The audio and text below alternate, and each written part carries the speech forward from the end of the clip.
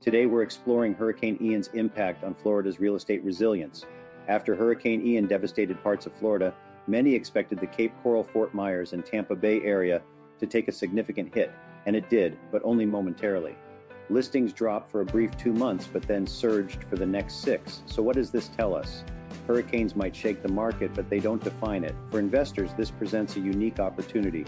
The immediate aftermath of such natural disasters often sees a dip in real estate transactions.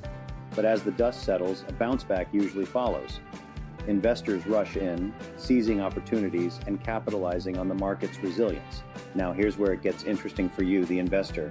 New listings have surged, likely due to a backlog created by the storm. Many homeowners whose properties were affected are now looking to sell, either because of damages or simply a desire to relocate.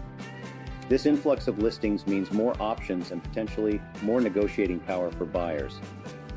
But it's not just homes that are hitting the market.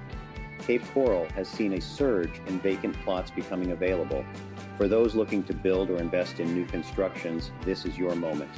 And with Florida's stringent building codes, new constructions are designed to withstand heavy weather better than ever before. Despite these challenges, Florida remains a hotspot for real estate. The state's warm weather, affordable home prices, and the allure of waterfront views continue to attract buyers, both local and out of state. While natural disasters like Hurricane Ian pose challenges, they also present opportunities.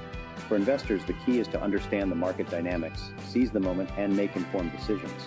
Florida's real estate market has shown its resilience, and for those ready to dive in, the rewards can be significant.